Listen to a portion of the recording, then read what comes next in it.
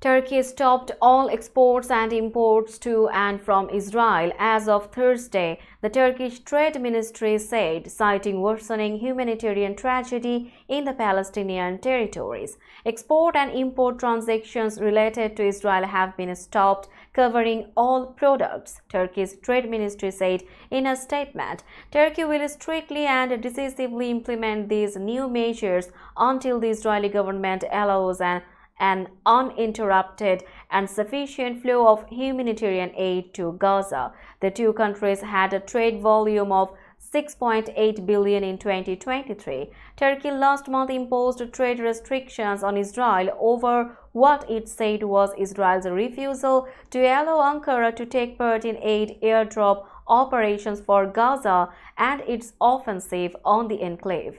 Earlier on Thursday, Israel's foreign minister said that Turkish President Tayyip Erdogan was breaking agreements by blocking ports for Israeli imports and exports.